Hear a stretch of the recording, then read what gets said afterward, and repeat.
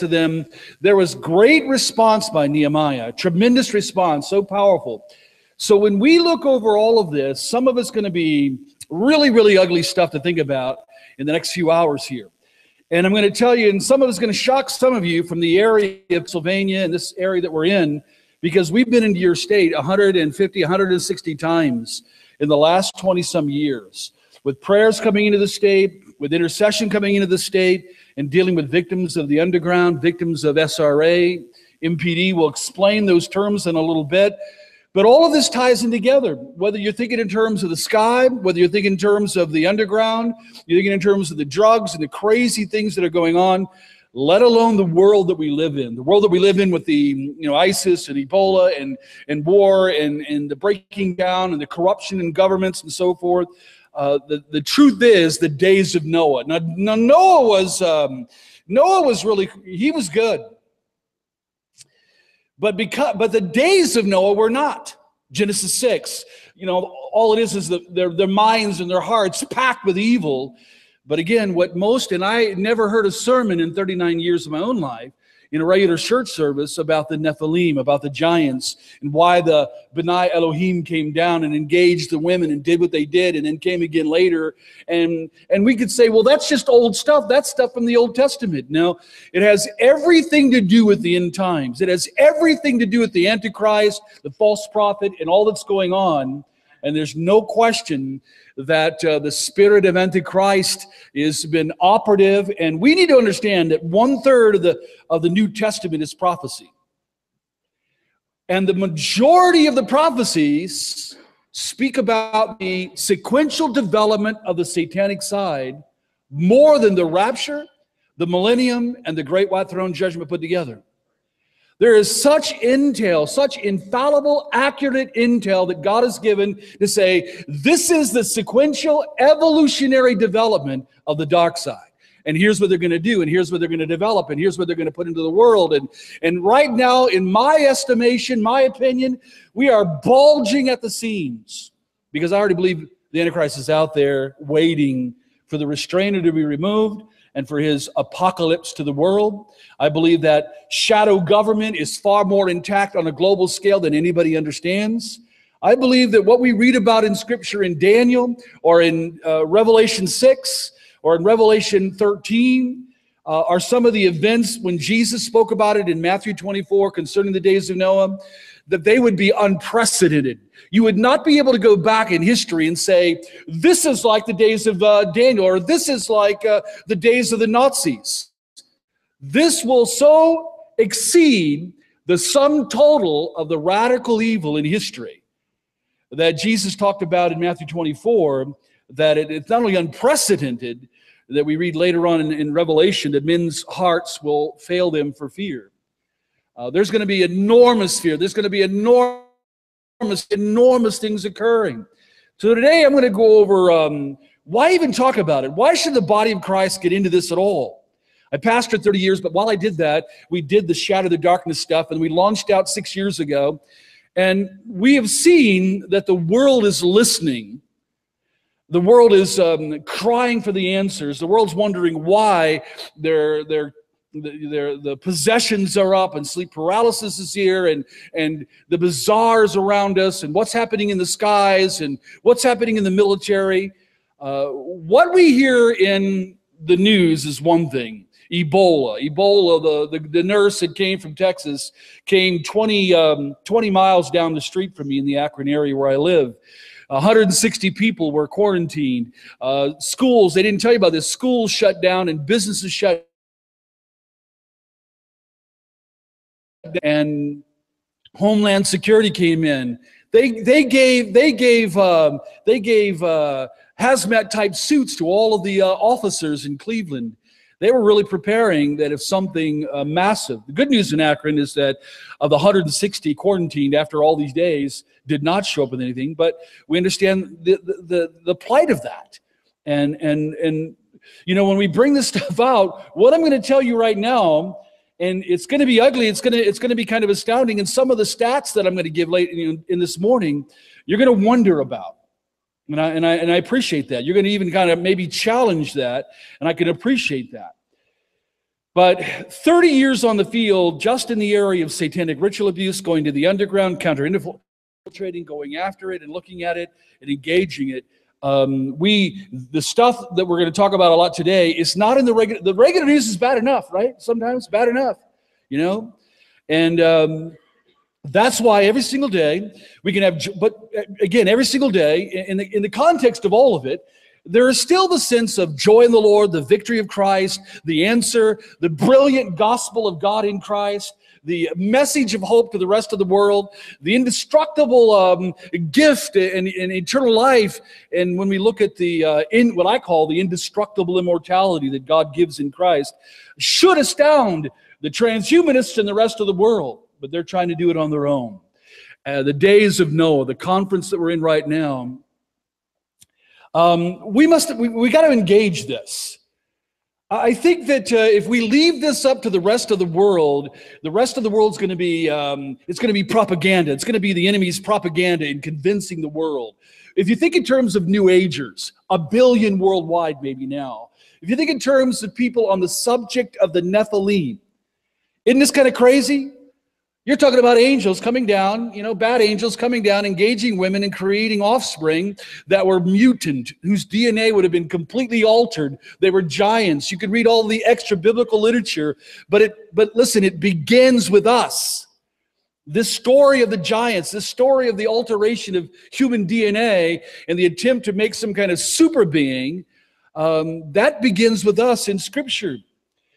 As we look at this, I'm going to go over probably about 16 reasons why. I'm going to show you a video also, but I'm going to give you some reasons why we should know this content, that we should have an answer for the world, so that when the world is out there pining away, asking, or even embracing the deception, believers cannot just sit back silent and ignorant and unaware, as if all we're going to do is hide in a little cave and wait till Jesus gets us out of here. That's not the description Jesus gives concerning the body of Christ when he said, I will build my church and the gates of hell shall not prevail. And so I hope that this outrages you in the sense of the Spirit of God's power to say, we are going to rage against the dark side in the context of doing the mission of Jesus, because it's needed in the world we have right now. It's being discussed the world over. It's a global discussion. The globe is speaking about it. More books on the Nephilim has been written than any time in history. There's every kind of background, whether it's military and science and transhumanists or the old occultists and the rest we're going to look at.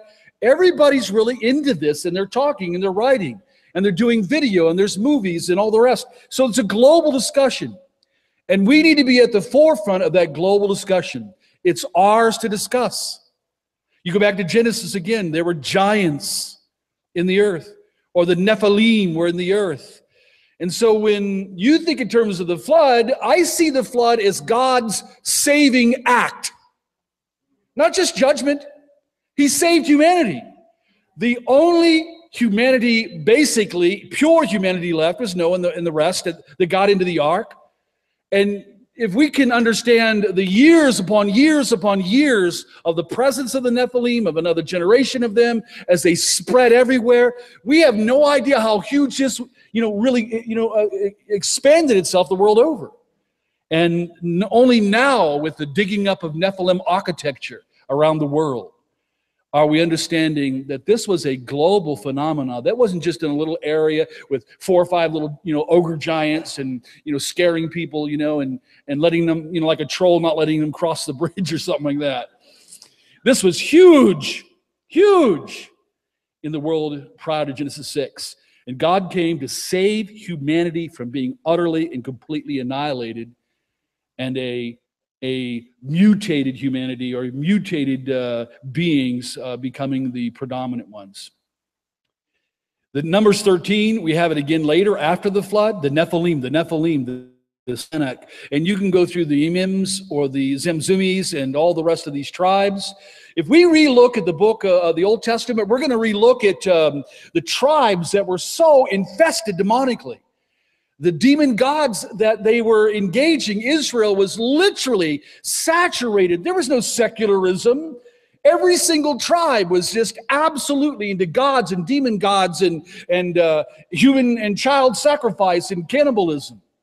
There's a reason why God had to lead them to rid the earth of the tribes. You wonder about that sometimes. But you're talking about such demonization, such alterations in humanity and in the bloodline, and the child human sacrifice was, I mean, again, go back through the Old Testament, it was enormous.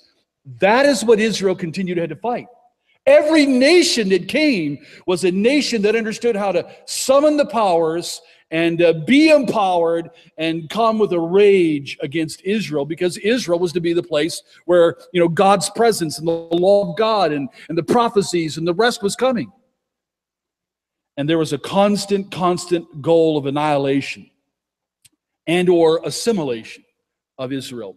Compromise the believers, sometimes that's good enough. Cripple the body of Christ, that's the goal. If it can't annihilate the body of Christ, just cripple it. If they can't annihilate you, the dark side just wants to cripple you, make you ineffective, grieve the Spirit of God, not do the mission of God. Don't do the works of Jesus, and just be silent. If they say be silent and shut up and this is not your game, then the enemy has already won in that aspect. The body of Christ should be a raging, loud, powerful, supernatural, incredible, indestructible force that constantly goes forward in the world. But there is great opposition all around us. Now, if you look at the slide, Daniken, anybody know Chariots of the Gods? Von Daniken, sure. He's considered the most read author in all the world. Hundreds of millions have seen the films, have read the books. One of the most read authors in all of the world. Now, if you read The Return of the Gods and some of the other books by Van Daniken, if you understand what he's really writing, you're finding him shredding the scriptures, renouncing Christ, pulling apart all of Christianity, inserting a whole nother interpretation of scriptures, of extraterrestrials, and a whole version of and I want to call it reality, because he's taken us outside of reality. And so when you see someone like this influencing tens of millions upon millions the world over, the spirit of Antichrist, operating, whether New Age, ufology, the underground, wherever it may operate, is going to do two things constantly. Number one, seek to rid or extract or remove the real Christ, and then always replace with a dumbed down, de-deified, non-saving Christ. Whether the Nicolaitans, the Gnostics, the New Age, whether you look at occultism across the board, wherever the spirit of Antichrist is operative, the spirit of Antichrist is always there to silence the real message, to strip the deity off, and to replace with a different concept. And so you got ufologists, you got abductees, you've got those who are seeking the extraterrestrials, you've got the entire New Age movement on a global scale. They're all looking at the same thing. A version of a fake Christ, no salvation, set them aside, because they're going to be, by the spirit guides that have guided them, the entities that have talked to them, able to evolve and become like gods. The old lie in Genesis 3 is the predominant prophetic doctrine wherever the spirit of Antichrist has won out in the hearts and minds of writers, of movie makers, and I'm going to say now we're at the impact of billions that are in the area of deception. As it was in the days of Noah, Matthew 24, when you read it, what do we have? Jesus is going to give this entire litany: wars, rumors of wars, earthquakes, the rest, all the things that are going on, the abounding of wickedness so much, the concern about losing your love, and all the rest. But it begins with what? It begins with deception. Don't let anybody deceive you. It begins with deception. Behind the alterations and behind the violence and behind the dismantling of the world right now is a spiritual presence that not only exists, but we have to understand how absolutely definitive, in its design and how absolutely global in its quest they really are. Scripture is the only thing that brings the revelation of this out to us. There's no one else going to do this for us. Nostradamus, put him in the trash can. Edgar Cayce, throw him out the window. Sylvia Brown, burn the books. Please understand, the spirit of Antichrist operates, the satanic eggs, they're not all in one basket. In the skies, on the ground, underground, history. We're going to find out that World War II was never a simple political ideology. It was a spiritual revelation turned into political ideology for a spiritual quest that scratches at the surface of what is to come. And what began in the 30s and what ended somewhere around the middle 40s didn't really end. What piled up there in Europe simply went worldwide and began to dig in around the world, is beginning to show its head on a global scale, right? The vast deception is so big and so broad and so wide. I want you to get the picture here today, because if you think in terms of Goliath on the field, if you think in terms of Goliath coming out and standing, and I believe he was probably Nephilim in some measure, because this giant blasphemer was standing there just railing against God day after day after day after day after day. And the troops of God were in the rocks. They were hiding out in the rocks. These experienced warriors, these tremendous fighters in Israel wouldn't go down to the field to meet Goliath. Would you? I'm going to tell you, on the field right now, it's like Goliath. I'm going to tell you on the field that it's going to be Goliath screaming and screaming and screaming to the world, your God is nothing, blaspheming. When Antichrist comes, one of the characteristics is his mouth, how loud and pompous and arrogant and boastful, and he's going to rail against God and all who's in heaven, according to the book of Daniel.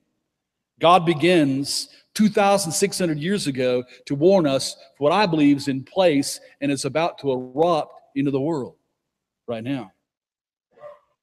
When we look at all of this, the doctrines of the New Age, occultism, all teach the same thing, an evolution to godhood. There is a alteration in DNA, whether the transhumanists or the New Agers and the DNA activation, the ascension, or the undergrounders, or going back to Hitler and Lebensborn and the Aryan race. There is a spiritually guided agenda for the alteration of humanity and turning them into something that the dark side can use to help eradicate the other side. That happened in pre-flood. That happened afterwards. And I'm going to tell you right now, it is embedded on a global scale. The concept of a lie, of an evolution. Genesis 3, right? The shining one, Satan's there and he's engaging. He knows the word of God. He knows where to battle. He knows where to fight. God gave the equivalent of one singular scripture, preserved humanity. Think about that in your devotions. Think about that in your spiritual warfare. Think about that in your walk. One scripture verse can make all the difference in your life. Every scripture verse packed with revelation from God for our strength, for our knowing, for our growing. One scripture verse that Satan attacked and wanted to alter and say God's a liar and go after God's character, and said, no, he doesn't want you to do this. There could be an evolution to godhood through a secret elite knowledge. Just come this way. And so an exchange occurred. The moment the exchange occurred, and again, it wasn't us alone. It wasn't that just man some days decided, we're going to stand up, we're going to sin. There was no concept of that. We stood in majesty. We're the Imago Dei. We were bearing the image and the likeness of God. We were eternal. There was no death. There was no disease. I don't even think Adam and Eve argued much. Okay? But an exchange occurred that altered us on a spiritual level, but don't divorce spiritual level from physical level. It's inseparably intertwined. And so when this exchange occurred, the glory of God for the finite, the truth of God for the lie, something actually physiologically, spiritually occurred. The Spirit of God goes out, but a sin code comes in. Satan's rights comes in. A death code all of a sudden enters in Did not God say that if you do this in dying, the Hebrew is, in dying you shall die. If you do this, you shall surely die. Satan railed against that. There was no experience. You go all the way to 1 Corinthians 15, you're going to find out that death is an enemy in the sight of God. Death is an enemy that Jesus Christ conquered at the cross. He blasted apart the finality of death at the cross. And the transhumanists are seeking a way to extract the death gene out of the DNA and find an immortal gene and gene splice the immortal gene in. I have to ask them a question. Where are they going to get the immortal gene when they can't even define immortality? I'll give you some of that this afternoon concerning the transhumanist meeting we went to, that the top physicists, geneticists, inventors, scientists, including Ray Kurzweil and the singularity, it's a global phenomenon, and billions are being spent to try to find immortality and conquer death. But it's not a scientific venture. I'll show you that in a few moments. Military super soldiers. Again, the Nazis, it wasn't just the Germans. Well, I've been to Germany. I love the German people. I met the Germans. I went to Himmler's castle and stood in the Hall of the Dead and prayed against it and prayed against all the radical evil and prayed against the sorcery and the rituals that were done in the Hall of the Dead. Wedelsberg Castle was going to be the center of the earth where they were going to rule the entire planet from a place that is considered one of the most dark, powerful portholes to hell itself. Then we went to Auschwitz after that and stood in Auschwitz. And I stood in Auschwitz on a cold, rainy, cloudy day on the little block areas. The train was over here on the sides, so were the dormitories. And the lady in front of our little group says, and right there, pointing where I was, right there is where Mengele stood.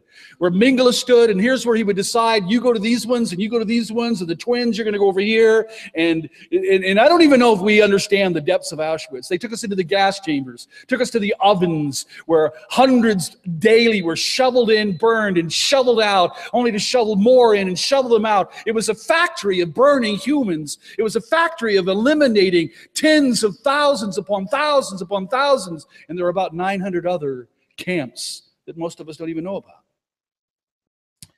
And it was a spiritually driven issue. Eliminate Judaism, because there's prophecies concerning that in the future. Eliminate Israel, there's prophecies concerning that in the future. Satan understands prophecy. Revelation 12, he knows that his time is short, right? How does he know that? How did he equate that his time is short, that he's filled with wrath? The Greek word is, he's filled with fury in the earth right now because he knows his time is short. You know his basis concerning his time is short is the Apocalypse Jesu Christu, Revelation 19, the visible return of Christ, and the annihilation of the Antichrist and the false prophet. And then chapter 20, one angel of God is sent to grab a hold of Satan, wrap him up with a chain, and throw him into the abyss.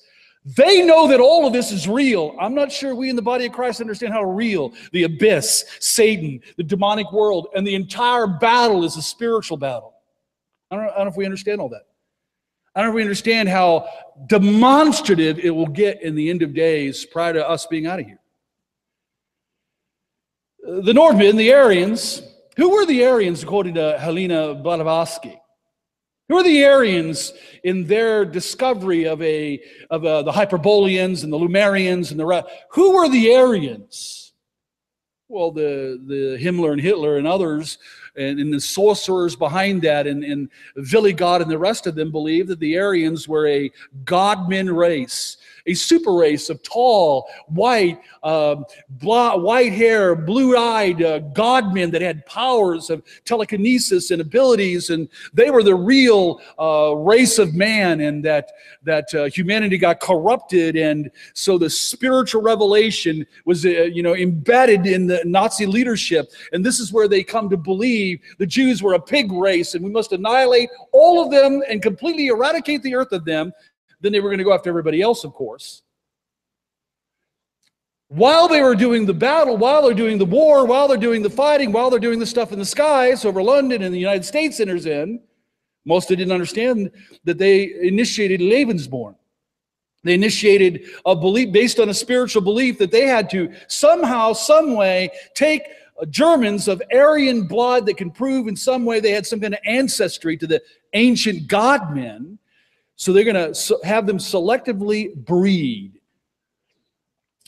in cemeteries, wherever there was a spiritual day, anything that would help enhance the spiritual side of their selective breeding so that they could create an area, not with 2% of the God-men blood or God-men DNA, but all of a sudden have 4% or 8% or 16%. And then when those Aryan new babies that have greater capacity would be also selectively breeding each other, breeding with each other, they would create another generation.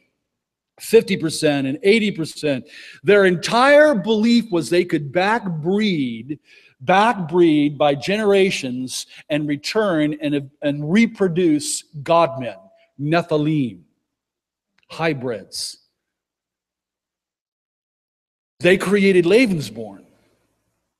The reason they wanted to create the God-men in Hitler and Himmler's mind, they needed troops on a global scale to enforce and maintain a 1,000-year Reich. Sounds counterfeit to the 1,000-year millennium. I want you to hear me when we talk about the troops of Antichrist. Many know about the Antichrist, the false prophet, end of days. But throughout Scripture, Old and New, and especially when we get to Revelation 19, there is this incredible picture of the massive, massive troops of Antichrist. Antichrist cannot come to power in the world without them. He cannot conquer the world without them.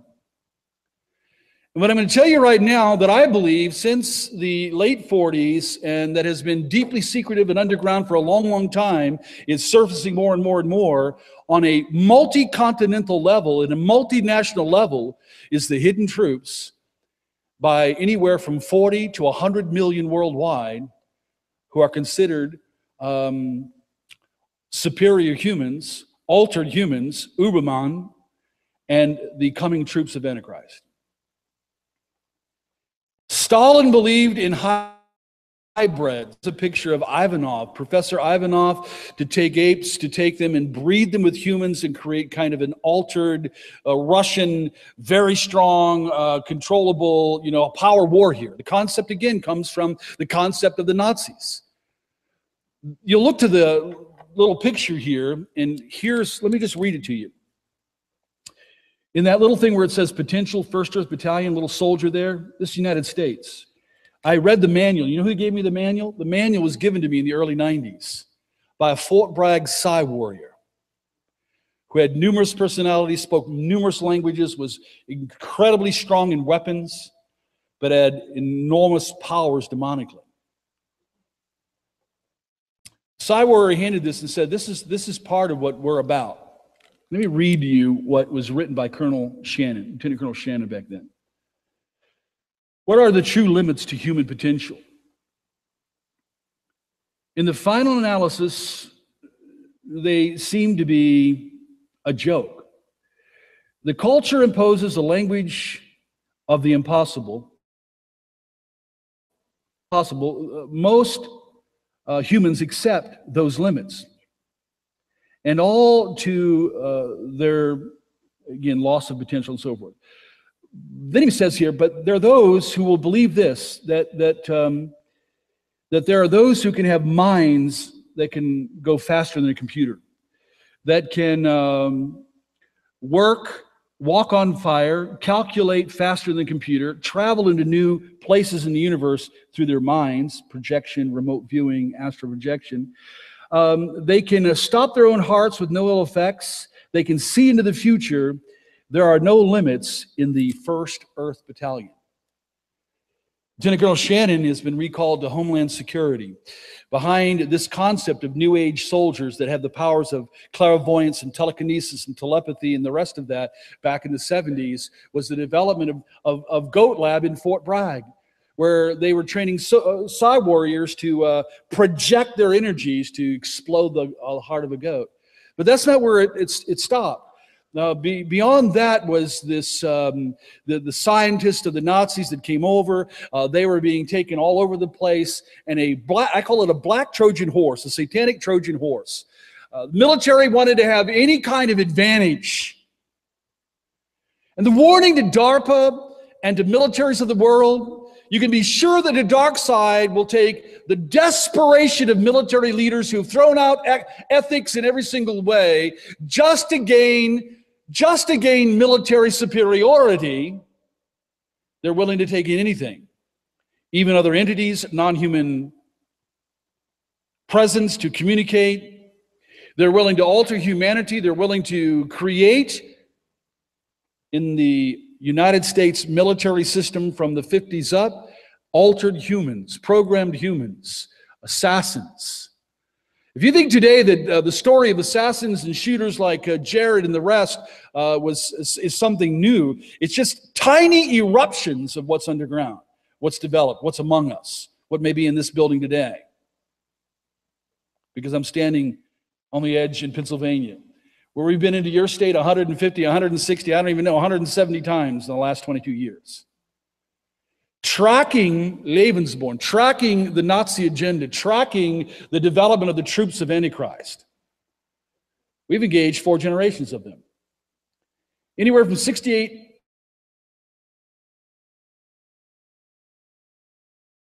years. Born was the spring of life, the place where all throughout Germany they had these buildings, and they were producing, some say 400, some say 900,000 Aryan babies between 1939 and 1941, 42. That when the rat lines, began to shove out all the SS troops and all of these, what was called the Black Flame, this underground, very dark, very satanic order that would then go into nations and into, over into other continents all around the world to do one thing, to continue the agenda that began with them in Germany. There's the concept of sacred blood, Aryan blood, charged blood, super blood, they believed in. In breeding, they would continue to do this until the possibility of a backbreeding. Now, watch this short video. It's about the book. But I want you to see the concepts. I didn't make this video. Somebody made this about the book, and we just lost our ability here again. I don't know why we did that. Let me see if I can find it. We're going to have to go back and do this again. If I can.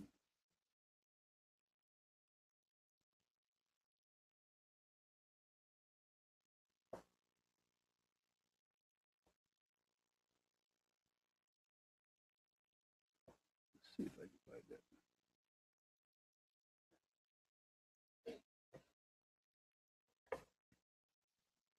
And I hope that tonight you will ask some questions about some of this, because when I give you some of the stats and other things, and because we are here among you in PA, by providence, I'm going to tell you something about your state that you may never have heard of. We're going to do this again, aren't we?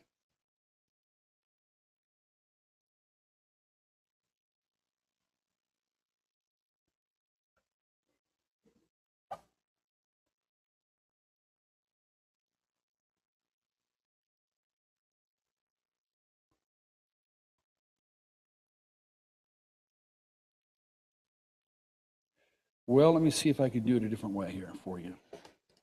Give me just a moment.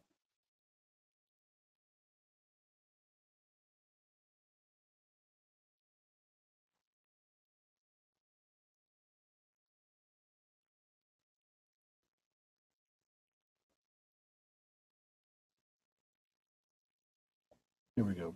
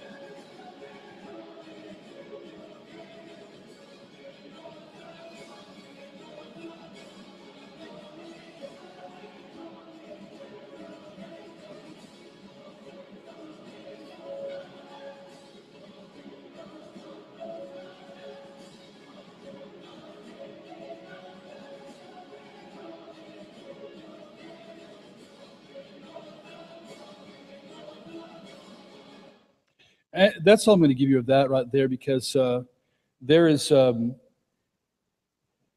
Chris White did that video years ago when he first looked at the material, looked at the stuff that we were doing. And I look at the world that we're living in, and I see all the public information. But we've been digging into the underground now for probably 30, 31, 32 years. We learned in the beginning of dealing with what we believe, we didn't understand what they were in the beginning. I mean, demon possession is one thing. I mean, all of a sudden you got some, kid falling to the ground in a growly, yelling, mocking voice, and the authority of Jesus commands, shut up, get out of him, leave him, release him, and see the power of Jesus and the authority of Jesus annihilate the work of the enemy, and a kid being set free. But we began to, engage in 1980, not just demonized individuals, but individuals that had also inside of them, we didn't know this in the beginning, but altered or personalities that were purposely created inside of them. Now, in the second session this morning, I'm going to explain the splitting, the programming, and the rest of that goes back to the Lebensborn, goes back to the goal of creating God-men, a military troop that would be able to go global and enforce a global Reich, a global order. Traditional Satanism, we'll get into that in the second session in a little bit more detail. But traditional Satanism, to go on with all of the, we look in the world that we're living in right now, look at the internet a little bit on this subject. What we knew in law enforcement in the 80s and the early 90s and had ritual books and ritual crime and the rest of that is now all over the web everywhere. Rituals of human sacrifice that was once secretive and in books of shadows and things like that. That was all separate, and not a whole lot of individuals had a hold of that. But now with the web, we have every kind of concept. I don't give the websites out that we search out. I don't give the names of the books and the underground books like the Devil's Bible and the others that we have researched, nor of the confiscated books of shadows or ritual books that we've gotten from the underground. Because the rituals have been given by the demons themselves. They are the calling cards. It's as if the demon says, this is the way. If you do this ritual in this direction, in this way, and you do it this precision, and you use this, this, and this, and we require blood, then we'll come. And so blood human sacrifice is the number one doorway for the demons to come into this side. They're creating a doorway. Going back to the Nephilim structures in the Old Testament, or if you look even at Chichen Itza, you've seen the ziggurat there, correct? Anybody been there at all to that place? Okay. You have not modern day Mayans playing flutes and selling, blankets. In that day, you have Quetzalcoatl, who may have been Nephilim oriented, who may have been one of what we're talking about. The entire architecture, in which they don't even have half of it uncovered, all through that whole region is not even uncovered. And the Italian archaeologists that we read and we've mentioned before said that in the last couple of years, 50 to 70,000 human sacrifices occurred. The ziggurats, in my estimation, in my opinion, are but Nephilim architecture. If you think of the Old Testament book of Exodus, the Spirit of God came and gave craftsmanship to builders of the temple of God, gave design. It was precise, out of heaven. Everything was God's architecture concerning the Old Testament temple. And the Spirit of God guided and led, and the blueprints were coming from the hand of God. Well, in contrast to that, think in terms now of the highly and deeply and generational tribes of the Old Testament, the Philistines and the Moabites that would create temples to the gods guided by the spirits in contrast to what God did. And if you think in terms of the ancient Nephilim architecture where human sacrifice, move a little forward from the Mayans and go to the Aztecs. They found 140,000 human skulls on racks in the days of Kukulkan. The ancient days in which These things were occurring on a global scale, whether you go to the coast of China or the Bosnian pyramids, and you go all the way around the world with the ziggurats, where they're creating a massive portal, a massive doorway to the heavens. Where are the demons? Where are these spirits located? How many here know Ephesians chapter 6 pretty well? I mean, chapter 6, verse 10, be empowered by the mighty, strength of God. There's this picture of us being, told, literally it's in the Greek in the passive, allow yourselves to be empowered by the mighty strength of God. How do you do that? Put on the full armor of God. Why do you got to do that? To take your stand against the devil and his schemes.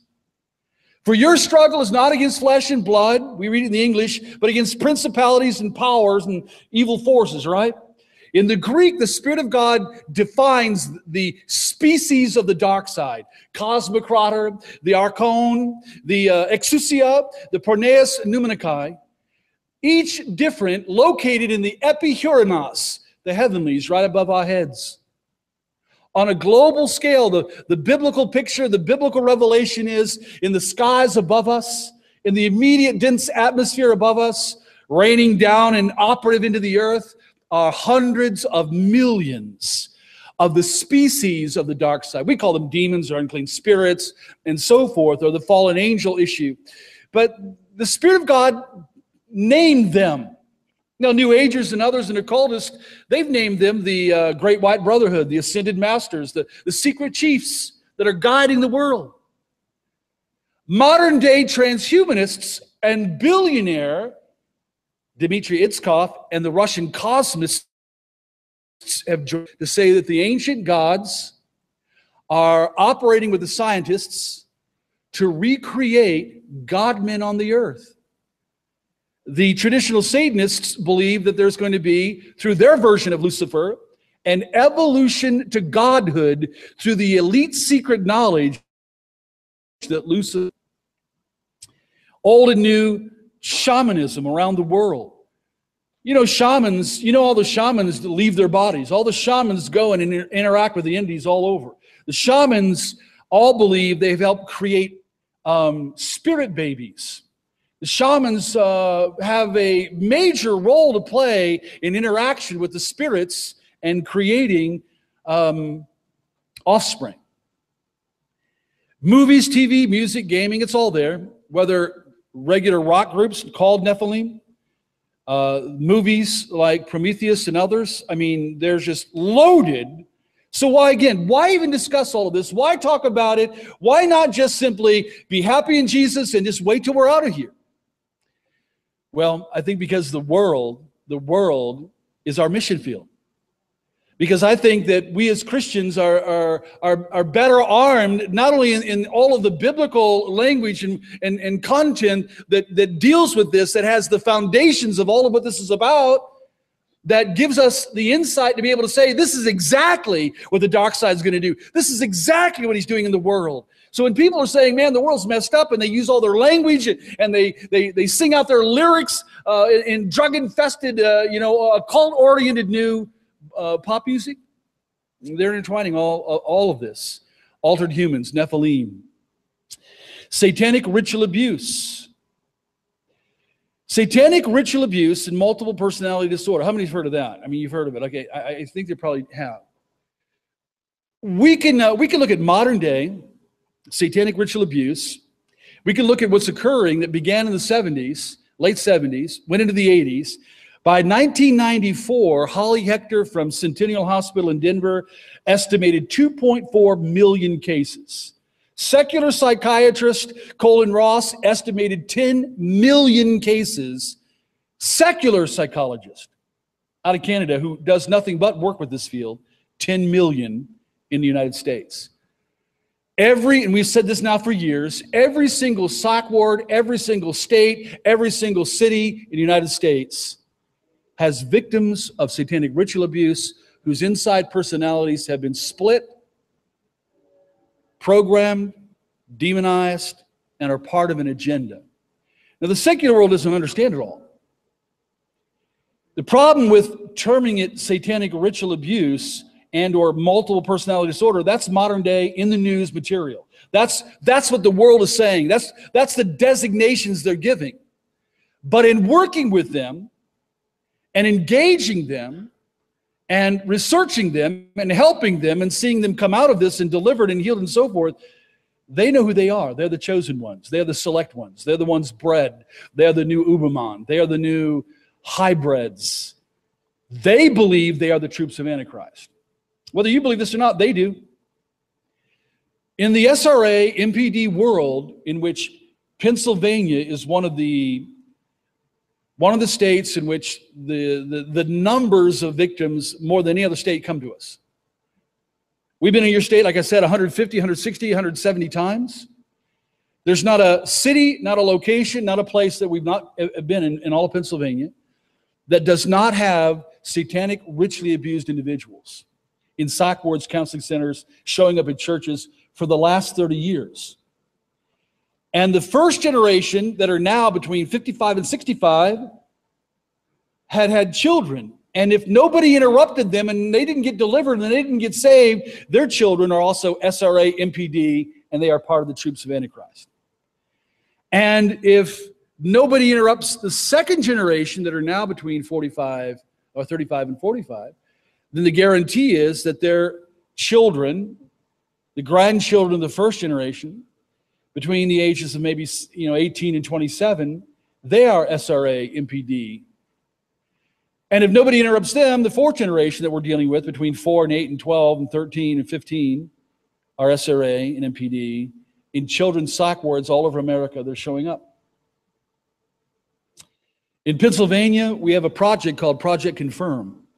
We have a paid individual contacting every single city and every location in Pennsylvania. They're trying to bring to me the literature, the materials, the paperwork on what we've always believed concerning Pennsylvania. That every psych ward, every counseling center, every single city, every single location into the little hollers of Pennsylvania have SRA, MPD victims. They're here in Pennsylvania by the tens of thousands. You cannot have an SRA, MPD individual unless you have those who knew how to do this and knew the agenda to take and selectively breed in satanic rituals and satanic powers and cause the conception, to demonize the fetus and begin to cause trauma inside the womb so they can begin to split the child into separate personalities so they can give the personalities different jobs, and a priestess, a runner, a sex slave, and a shooter, and so forth on the inside, demonizing them with programming and putting them down. And you cannot have those who are doing this starting in the 50s here in PA and across the United States without them being hardcore underground Luciferians that do human blood sacrifice. So what I'm going to tell you, and I've been saying concerning America, the underworld is really real. And that in every city, in every state, United States, and in every city, in every location in Pennsylvania, you have had the ancient, real, blood and guts, Luciferian, coven-oriented, human sacrificial-oriented groups that are producing what they believe, not victims, but superior humans. Not SRA and PD, but chosen ones. We're going to give definitive insight to that in the second session this morning. Another reason to know archaeology, and LA is going to bring you this. He's going to just unleash on you. I'm being stared at by a live audience, but some crazy looking heads back here.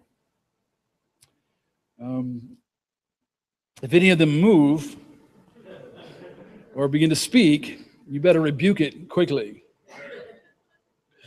Archaeology, skulls, bones, giants, unearthed, it's constantly developing more and more and more and more. And LA is going to bring that to you concerning skulls and bones and places around the world. Nephilim. Number 12, the transhumanism and the gods. Now, I went to New York, Ray Kurzweil, the geneticist, all the rest of these guys from around the world about a year ago. We went to Lincoln Plaza and listened. $1,000 a ticket. Somebody wanted me to go, paid my ticket, and I got to sit in the front to sit there and look at the chief engineer of Google, Ray Kurzweil. And geneticists and theoretical physicists and scientists and inventors, all proclaiming their absolute hatred of death, that they're going to be able to accomplish immortality by 2045, and they're going to do it through science. What they did not tell us, that on the same stage, on Saturday, it was on Friday and Saturday, all the scientists, but pretty soon they began to bring pantheistic gurus and Russian cosmists. A cosmist is somebody who's joining theosophy, the old writings of Helena Blavatsky and Alice Bailey and others, with Hindu writings, New Age materials, all kind of combining it together under a teaching from Nikolai Fedorov in Russia. Russia is packed with Russian cosmism. And they believe, and on the stage where I was that day, with all the top scientists and geneticists in the world, there on that stage, sitting on the stage were the gurus who put up on the big screen pictures of the gods in the heavenlies, the cosmocrators, the archon, these beings that we're in battle against, and said, these are the beings that are communicating to us.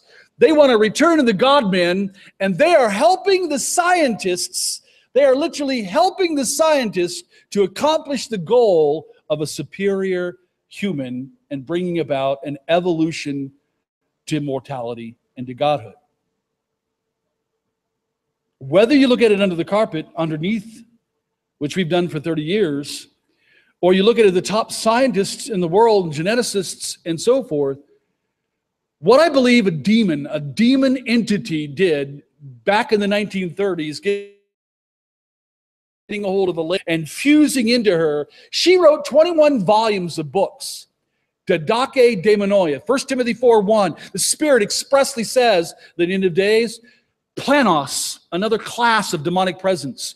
These spirits, seducing demons, are going to come and they're going to deceive the many. And then they're going to get some individuals and they're going to lead them to write Didache Daimonia, writings of the demons. And so she was guided to write a book called The Externalization of the Hierarchy in 1937.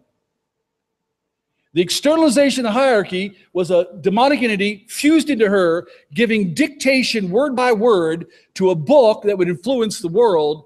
And the books of Alice Bailey, guided by a demon, would become the spiritual backdrop, backbone to the United Nations.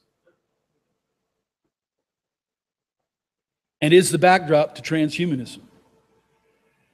Number 13, dark occultism. Aleister Crowley. Anybody know about Aleister Crowley? The moon child.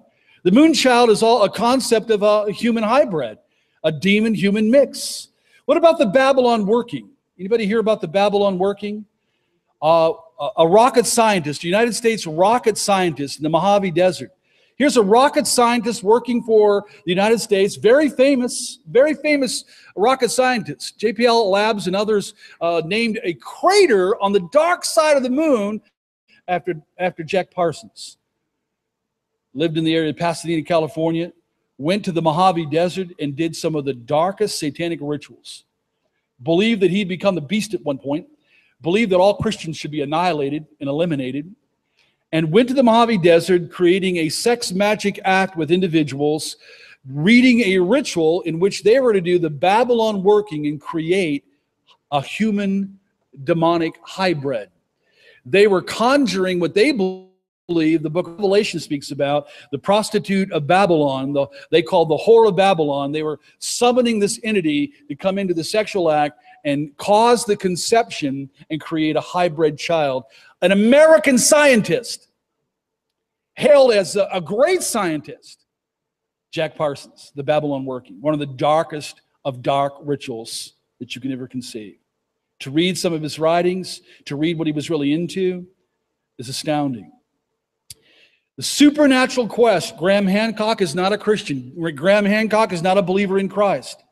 But Graham Hancock, in going the world over, why should believers know anything about any of this? Because I don't believe believers should be ignorant about the enemy's wiles, what he's doing.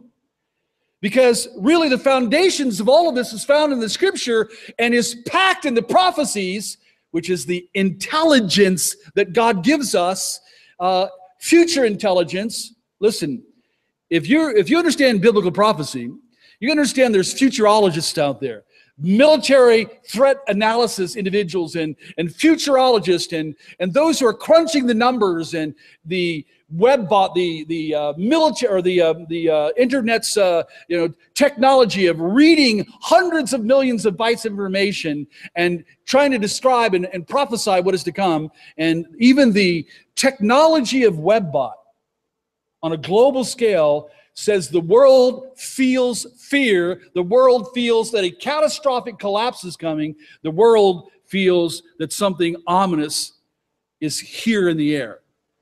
Well, I go back to this because here's a non-Christian, a non-believer, writing a book, influencing the world. This guy has gone down to Chichen Itza to meet up with other guys and take the drug ayahuasca, because he wanted to experience getting out of his body and meeting the ascended masters, meeting the secret chiefs. He wanted to have an experience of engaging. Graham Hancock on Coast to Coast acknowledged one time that he'd probably done this about 40 times. Gateway drugs.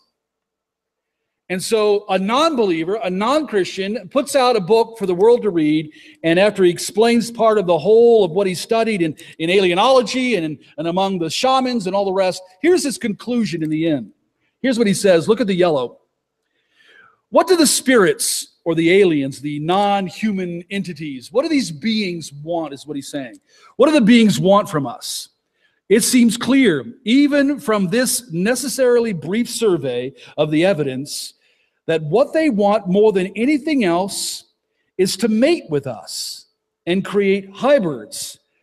This simply begs the further question, of course, notably, why do they want that, and how long have they wanted it?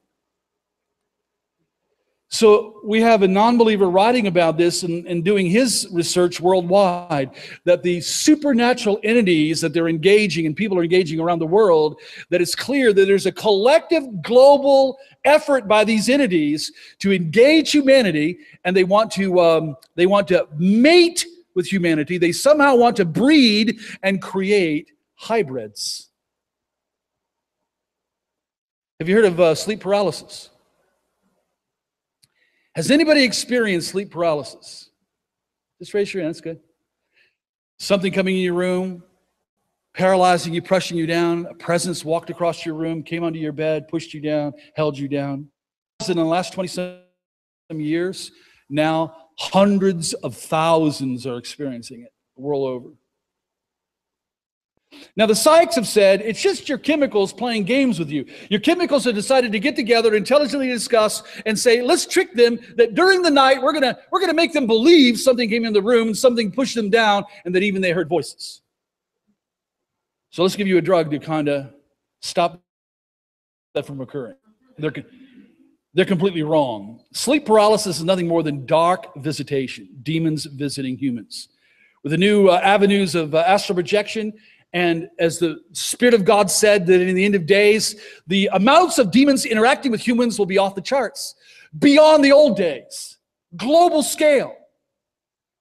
And so kids and women and men from around, and we've had them for 20 years coming to our offices, sleep paralysis. Something walked in my room, Pastor Russ. Something came and I felt something brush by me. Something sat on my bed and I felt the bed go down. Something sat on me. All of a sudden I felt a pressure. All of a sudden I was filled with fear and I was paralyzed and I couldn't move. And I was trying to cry out, but I couldn't even hardly speak. And all of a sudden it pressed on me and pressed on me.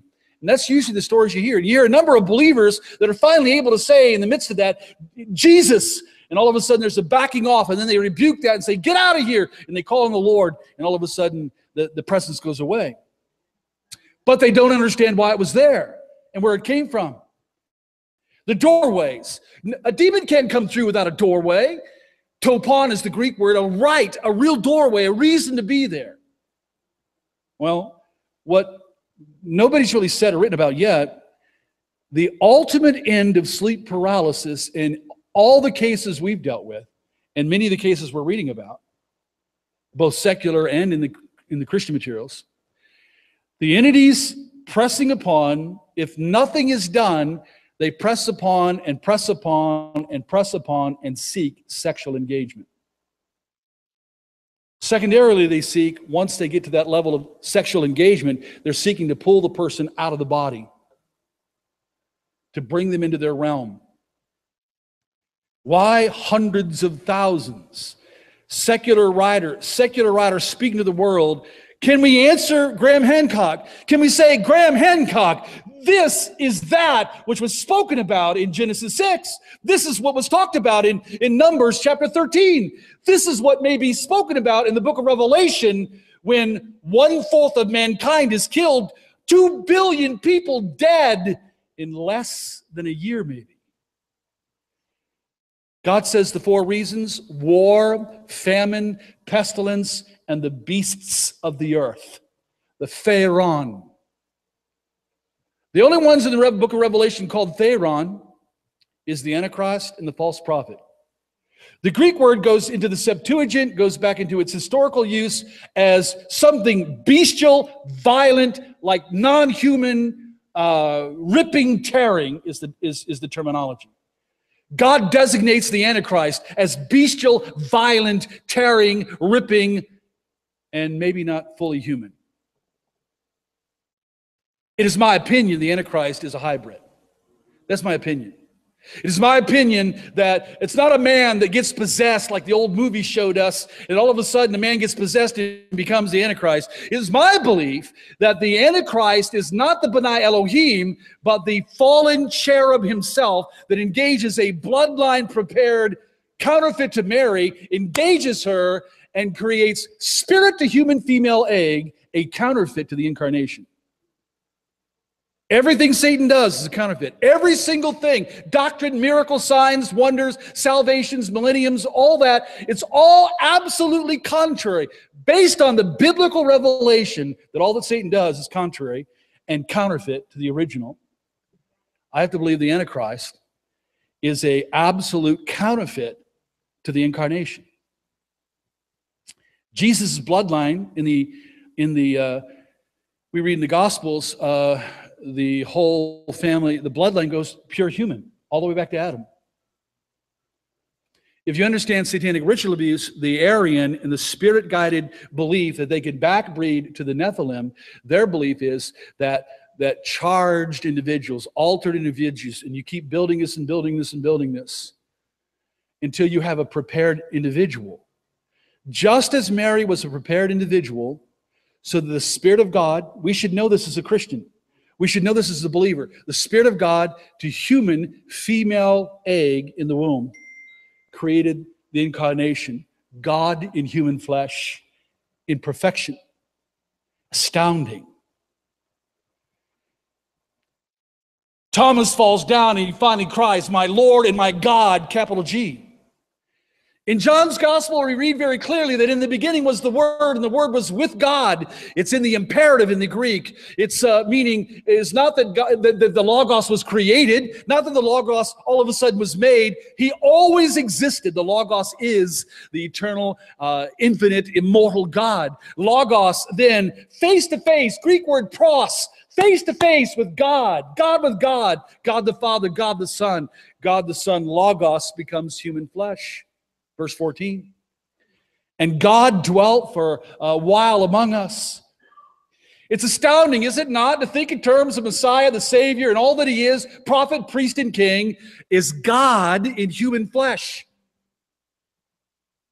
The prophets knew that, the apostles knew that, the angels of God knew that, the demons feared that.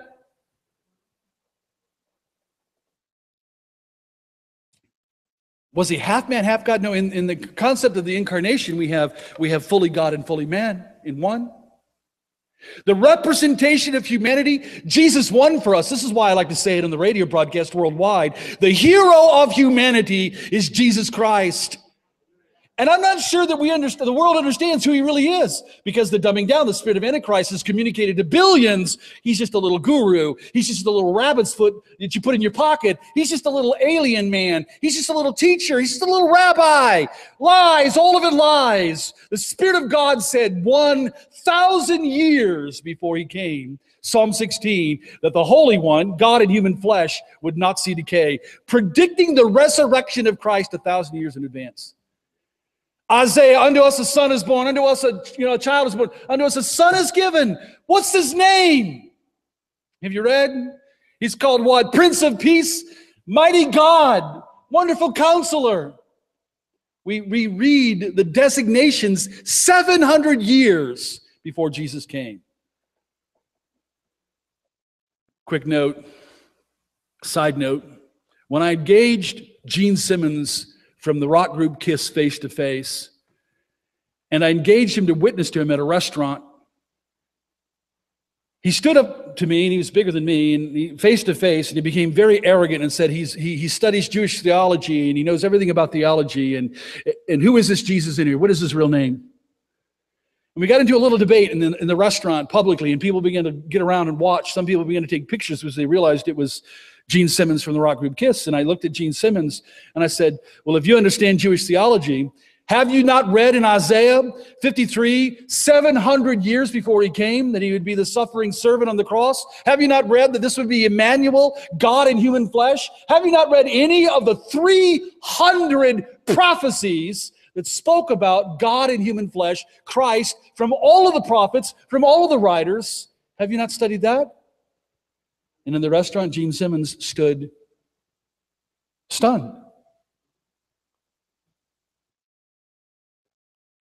This is why, as believers, we should be so packed with biblical revelation and understanding, that we have a reason for the hope that we have, that we have an answer to give to them. We don't need to stand there with stammering lips and run away from arrogant individuals that want to, rip Jesus down and make him only a rabbi. We have an answer. We have a powerful answer. The Spirit of God will then engage. You know what Gene Simmons did next? Looked at me and said this. Okay then, who's that third person? The Holy Ghost person. I looked over at Gene and I smiled because I could feel the Holy Spirit all over me. And I go like this. He's right here, Gene. He's given to everyone who comes to Jesus Christ as Lord and Savior. And Gene Simmons just goes, all right. And Gene Simmons, the whole reason I got to talk to him was I talked the waitress into let me buy his meal so that I can create some kind of engagement with him. And he yelled at the waitress, and the waitress finally just pointed over to me and said, he did it! And it started this whole big public engagement. And I had a gospel tract that I'd written everything over, and and he's holding it because I gave it to him when I walked over to him. And he's holding it. And he says, all right. He says, all right. I got to go. He says, well, do I have to, if I allow you to buy my lunch, do I have, and here's a multi-millionaire, and here's a little preacher kid making $2 an hour. Well, maybe a little more than that now. And he said, if I let you buy this meal, do I have to read the gospel tract? See, I already know the Spirit of God engaged him. I already know the Spirit of God confronted him. And he was stupefied. And it wasn't about winning an argument. The issue was winning a soul. That's what it's all about. It's not about arguing with Van Daniken or Ray Kurzweil or the empty, I want to say it politely, but the empty stupidity of what some think is one of the world's greatest scientists, who believes that heaven and God and all that stuff's a fairy tale, sitting in a chair crippled, dying with no answer to that. Or the angry atheist, Dawkins, screaming and railing at God and religion, and he has no answers. The biggest truth about atheists is they can scream and yell and argue all they want, and then when you stop them and say, well, what is your answer? They don't have one. What do you have inside of you? Nothing. They're empty, angry individuals trying to blame it all on God and religion. And their own sin and their own guilt is still there. So the issue is not winning the argument, but having, you know what it said about Stephen? When you get packed with the Word of God and packed with the understanding and packed with the answers, and you have it all inside of you, when it comes down to it, engaging individuals, and when they really do engage you in the universities and the schools and the rest of the places, here's what it says about the Spirit-filled Stephen. They could not stand up against the wisdom or spirit by which he spoke. The sheer power of the Spirit of God to be able to communicate through a human being to another human being. If you don't have any content of the Word of God, the Holy Spirit reminds you what you have, not what you don't have. So consume the Scripture and the Word of God. And look at the issues around us. In the next section here we're going to do, I will give you more of the underground, the future history and the coming beasts We needed to give an answer. We need to proclaim an answer to the rest of the world. In Revelation 6, we have white horse, red horse, black horse, pale horse. This is communication in dramatic pictorial form. White horse, the Antichrist. When all of a sudden one of the entities in heaven says, "Come and see," and a white horse is unleashed. And instantly, "Come and see," a pyros, fiery red horse is unleashed. Have you ever heard a sermon? I haven't heard a sermon in 39 years as a believer on the red horse.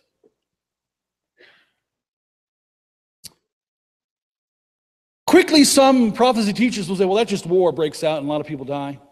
That's not true at all. The red horse, Revelation 6, study at lunchtime. All of a sudden, the Word of God tells us that peace is taken from the whole earth. And something causes humans to begin to slaughter other humans. The Greek word isn't the word for warfare. It's svadzo, used in Koine Greek for animal butchery and animal ritual sacrifice. Before even the full apocalypse, when Antichrist is released, the first thing on the agenda is red horse issue. The underground, old Nazi, black flame, ancient brotherhood, the order, maybe I'll explain that in the second half, explained their coming designed chaos. They call it the Black Awakening. What they describe as the Black Awakening is the Red Horse event, a global event. You don't have to call me and ask me, is this occurring? Is Holmes in Colorado, did it begin? Did Jared in Arizona, did it begin? The VTech shooter at the University of Virginia Tech, is that one of them? Did it begin? When it begins in the future, nobody's going to be able to really call anybody anywhere. Every city in the United States will have highly demonized, highly programmed, those created to be the troops, unleashed. It is not Russia. It is not the rest of the upper world that we're looking at in the news. It's what the biblical prophetic insight tells us. These are the events that will really occur. And I think we're on the edge of it. I think we're really on the edge of it. The coming beasts, how does 1/4 of mankind die? After the red horse, then the black horse deals with financial and food chain collapse. The pale horse prophecy is, again, dramatic, pictorial communication. That 1/4 of mankind, 2.2 billion people in today's terms, would die in a very short period. By war, by pestilence, by famine, and by the Pharaoh of the earth. Here's what I absolutely can tell you the Pharaoh are not. Giraffes and hamsters gone wild. I don't believe that giraffes and cats and dogs are all going to get demonized and chase down hundreds of millions and kill them. But I do believe Theron, in reference to maybe altered human beings, are going to be involved in the slaughter of hundreds of millions in the near future. A collective spirituality driven and by design and empowered agenda that is counterfeit to God's is among us and apart. In Revelation 12, the Spirit of God gives us prophecy concerning. Have you ever read Revelation 12 over and over? In this chapter, why does it mention again the dragon, the dragon, the dragon, the dragon? He's defined in that chapter as he's Satan, Diablos, the ancient serpent. So we know who the dragon is. The dragon in Revelation 13 gives the beast, Antichrist, and he gives the power and the authority and the throne. He gives the ability. It's all supernatural. But in Revelation 12, we're given the definition of the dragon, the emerging, huge. Now, this is not us. It's not us kind of sensationalizing the devil. God does this in the book of Revelation, chapter 12. Huge, megos, pyros, drakon. He is the ancient serpent. He fights with Michael and his angels, does he not? And he gets thrown down. This is the chapter that we read that he becomes furious because he knows his time is short. God gives us insight to that. But in that chapter, here's what it says about the huge pyros, fiery, this dragon, the emerging, manifesting global presence of the enemy in his work. That he seeks to lead the whole world astray. If we don't understand from the biblical revelation that it's a globalism, it is a Satan gone global. He's gone global to acquire the political ideology, to assimilate the military vision, to take in the economic the funding.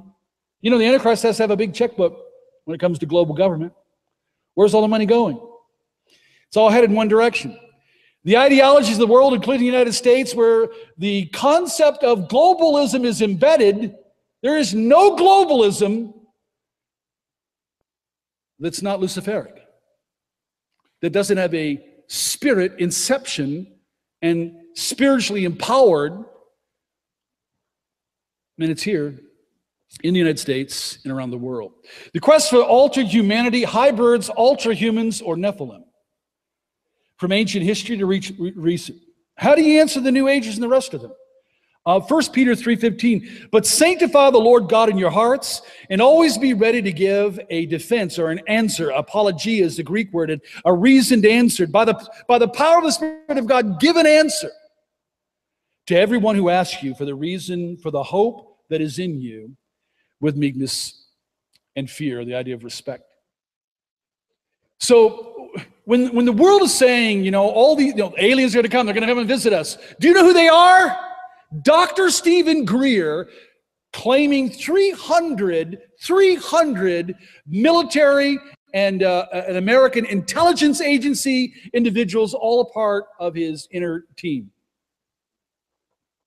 Goes to Mount Shasta, goes to Sedona, goes to Joshua Tree, goes all over the world to what he calls the hotspots, with machines and highly trained occultists and New Agers that are all already enabled by spiritual enablement dark side. Gather together and begin a 2 or 3 day process of opening a porthole for the Orions. You say, well, that's nuts. Not to them. I read the transcripts.